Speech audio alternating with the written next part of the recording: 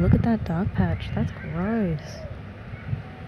Recently, I picked up another filter from the company called GOBE, not sponsored. They're an Australian-based company who make filters and camera accessories like lens mounts, and the real perk of actually purchasing from them is every time you do, they plant trees in environmentally devastated areas, which is really neat. But that is beside the point of this video. Today I want to talk about the variable ND filter option that they have versus their straight ND option, which I already had. I went ahead and I purchased a variable ND because, well, I got the new camera and I did need another ND to put on one of my cameras and then use the other set on the other one. I decided to go with variable because I thought, well, it would be an easier option. Sometimes you just don't have the time to be screwing filters on and then taking them off again when you need to change a filter. But there are actually inherent differences between a variable ND and a straight ND. A variable ND being two polarizers working against each other to create a darkening effect. It looks magical, but that's all it is. And because it is two polarizers that are working against each other,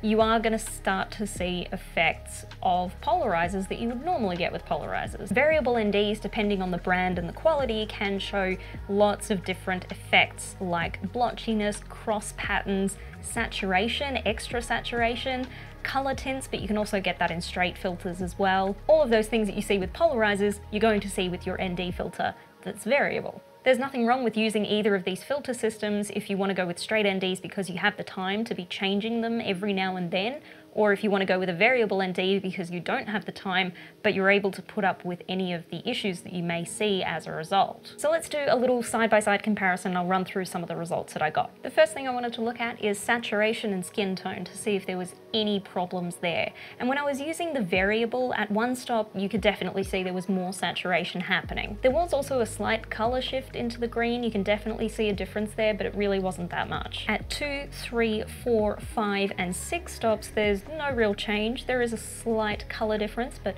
really not much at all. But once we got to 8 stops, things got really interesting. I was still on the dial, the min and max. I was still within that range, and I was getting something that I didn't expect to get within that range, and that was quite a big dark patch in the middle of my shot. That's not meant to happen.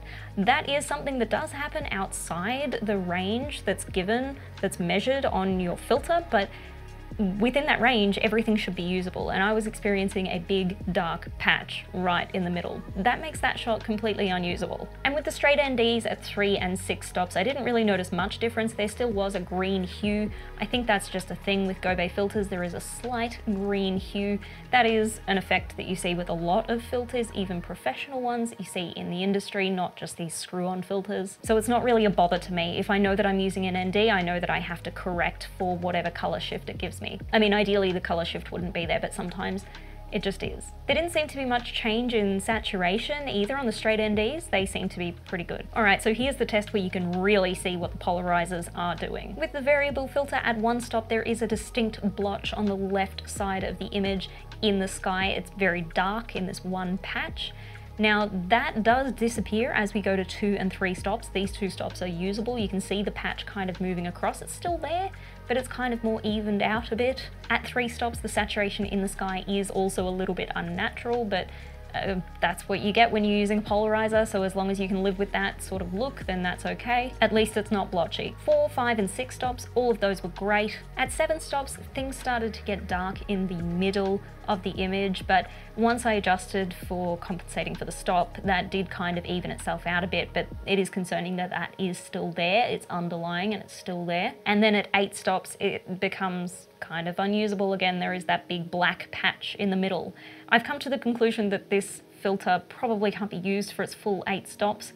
I guess you'd have to cut it off at 7, maybe even 6, but the middle stops tend to be the most usable. And then with the straight NDs at 3 stops, it seemed to be pretty good. There was no real color change. It was a little bit, but still fixable. And at 6 stops, it was slightly more saturated. There is a little bit of a cooling effect again, but that's still fixable. So in conclusion, my main concern is the fact that the variable ND isn't usable for the whole range that's marked out on the filter itself. So in between the minimum and maximum, you can't really use it at 1 stop, and you can't use it at sometimes 7, most of the time 8. I find that quite frustrating. I'm kind of disappointed in that, to be honest. GOBE's a great brand, don't get me wrong, and this isn't meant to be a video slamming GOBE, but for the versatility of having a variable ND filter, I think personally I would be better off just purchasing a straight set of NDs, another straight set of NDs, and then maybe getting those zoom magnetic filters. If you've seen them, they're amazing. So if I could get a set of those, then that would be much better than just having a variable ND to start off with.